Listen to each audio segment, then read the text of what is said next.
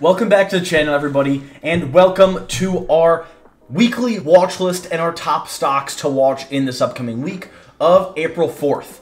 So in this video, we're going to cover our main topics as we normally do, our fundamental drivers in this upcoming week, what news events do we have to be aware of, and the technical setups that we're currently looking at, i.e. the technical analysis that we're looking to act on in this upcoming week. So without any further delay, let us get right into this week's top stocks to watch. So as you can see on screen right now, we do not have a lot of news this week because we had a lot of news last week.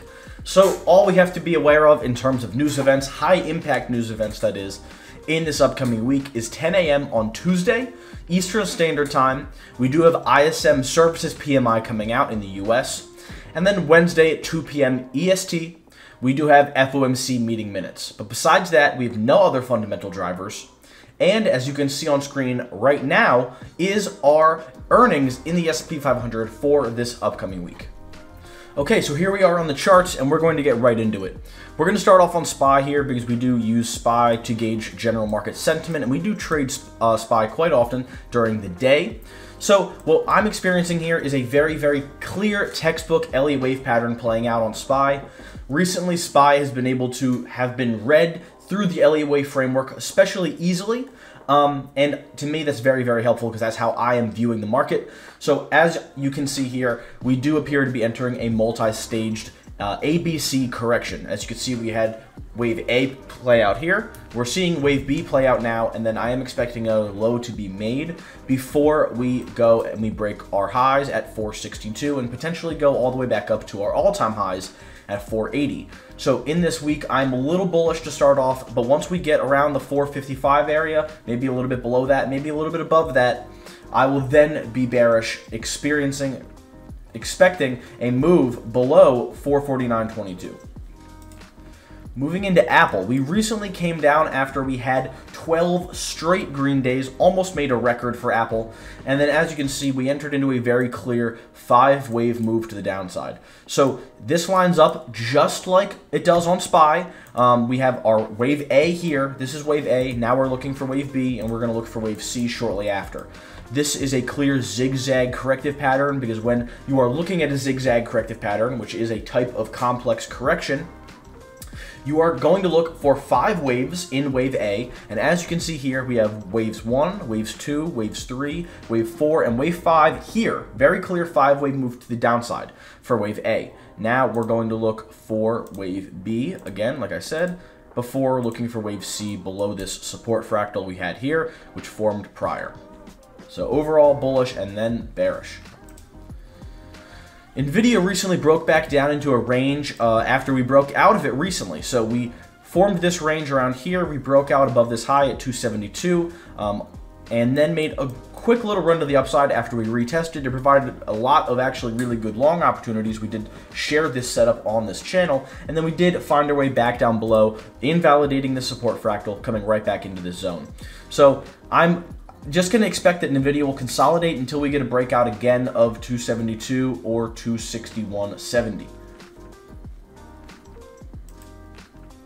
Tesla recently has been on a tear, just along with SPY and Apple, right? But we did not see the same kind of correction play out that we saw on both of those. We are seeing a much more mild correction, which does appear to be a high base pattern, also referred to as consolidation, also referred to as a rectangle. But we are experiencing a very clear sideways consolidation here with levels from 10,070 to 1,115 just about. Until we break out of one of these levels, I am just going to be not expecting too much out of Tesla. Maybe you can actually play this consolidation, expect a bounce up to the upside, maybe you could place a sell order at the top here and look for a move to the downside. But overall, I won't have a clear bias on Tesla until we get a clear breakout of these levels. BLNK, which is a really interesting stock, just presented a really nice long opportunity on the 4-hour chart. We had a support fractal form here. We broke back above that support fractal, turned it into a new support, as you can see here with all these wicks to the downside. We retested that zone before running directly after we broke out of a wedge. So in my opinion, BLNK looks really good to continue for the next week or so, maybe a couple of weeks, but I am bullish on BLNK. I think the setup is very nice. AMD obviously did have some capitulation after an analyst downgrade this week. I am expecting a pullback from AMD. We did just at the end of a day yesterday on Friday, or 2 days ago on Friday, we saw the break of an inverse head and shoulders. As you can see, if you zoom in here, this is definitely an inverse head and shoulders pattern. So I will expect AMD to come up in the next couple of days, perhaps for the the foreseeable future, because we did have a very steep sell-off here where we are very much oversold.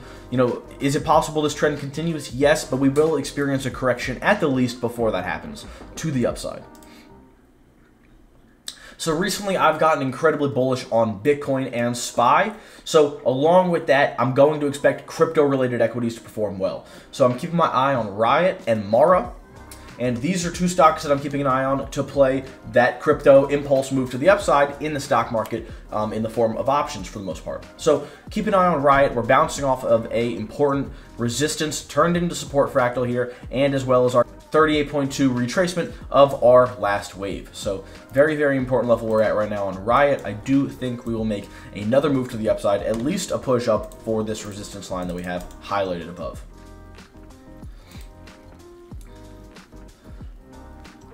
And last but certainly not least, we are looking at Tilray again. Tilray has looked incredible after we got some news about a passing of a federal bill in regards to decriminalizing marijuana. So what we will experience out of Tilray is most likely a move to the upside on that news, as well as the technicals are pointing that out for us. As you can see, we had a very nice break above this descending resistance line that we had here, which was a channel. We got a break above that. Now it looks like we will pull back, maybe fill this gap at $6.99 before we make our move to the upside. But overall, I am bullish on Tilray. You may just need a little bit more time to correct before we move. That being said, we definitely can start to keep an eye out on price patterns to see if we get a breakout of a wedge or whatever it may be. Look out for our MACD crosses on our higher time frames. And just be aware that this will most likely make a move to the upside in the near future. So, rather short top stocks to watch in this upcoming week. Just wanted to give you guys the most important information you need to be informed and educated going into this week. I wish all of you a fantastic week in the markets.